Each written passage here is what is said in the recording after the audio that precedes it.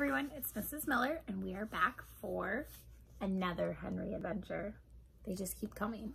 Henry babysits.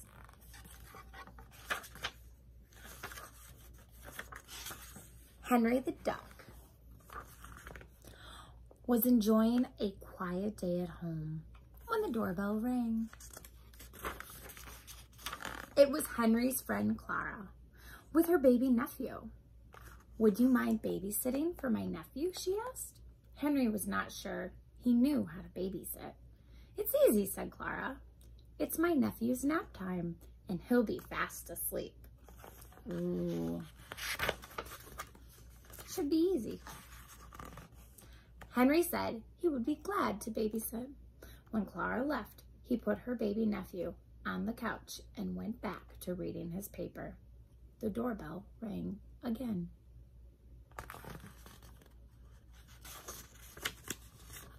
It was Henry's next door neighbor. "I saw Clara bring her nephew over," she said. "Can you watch my baby too? She'll be no trouble." Henry was a good neighbor, so he said yes. How nice of him. As soon as the neighbor left, the kitten began to cry. Henry was afraid she would wake Clara's nephew. He ran to get some milk for the kitten, but he had no milk. Just then, the doorbell rang. Uh-oh, I wonder who it could be. "I heard you were babysitting this afternoon, Henry," said another neighbor. "Would you please sit with baby Amanda?" Henry saw the bottle of milk in baby Amanda's hands, so he agreed to watch her. I wonder why he agreed. Let's see. Henry set baby Amanda down. He took her bottle and poured a little of the milk into a dish.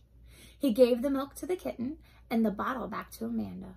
Now both babies were happy and Clara's nephew was fast asleep. Ooh, it looks like he's got this babysitting thing down, huh? Suddenly, baby Amanda began to cry. Henry tried burping her, but that didn't work. Maybe she needs changing, he thought. But I have no diapers. The doorbell rang again. It was another neighbor with another baby. He's running a daycare now. "I heard you were babysitting," said the neighbor. "Would you please watch my baby? He'll be no trouble at all. He may just need a clean diaper." When Henry saw the box of diapers, he said he would babysit. In a flash, Henry changed baby Amanda and the monkey too. He mopped his brow with relief. Clara's nephew was still fast asleep.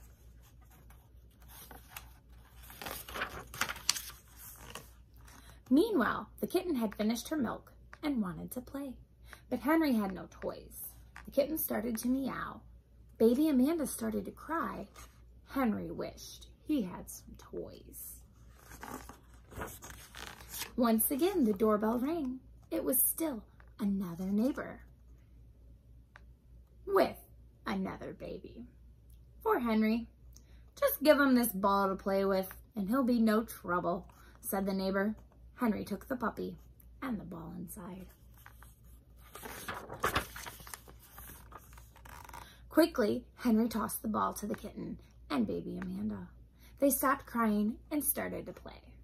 But the puppy wanted to play too, so he began to chase the kitten. Uh-oh. I don't know if this is going to end well. Round and round the room ran the kitten and the puppy. Baby Amanda thought it was fun. She began shaking her bottle, splashing milk everywhere. The monkey saw baby Amanda shaking her bottle. He thought it would be fun to throw things. Lamps and books and flower pots went crashing to the floor. Looks like Henry needs to baby-proof his apartment. Windows smashed, curtains fell. Henry could not stop. What was happening? Look at that mess they've created. Wow. All the little babies. At last, it was quiet. The babies were tired and they fell fast asleep. Henry looked around. Poor Henry. His house was a mess. The babies were still sleeping when the neighbors came to take them home. The neighbors thanked Henry for being such a good babysitter.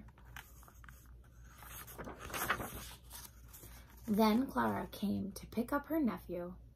She wondered to herself why Henry's house was such a mess. But when she saw her nephew was still asleep, she knew everything was all right. "You see, Henry," said Clara, "babysitting is easy." What do you think? Is babysitting easy? We'll find out.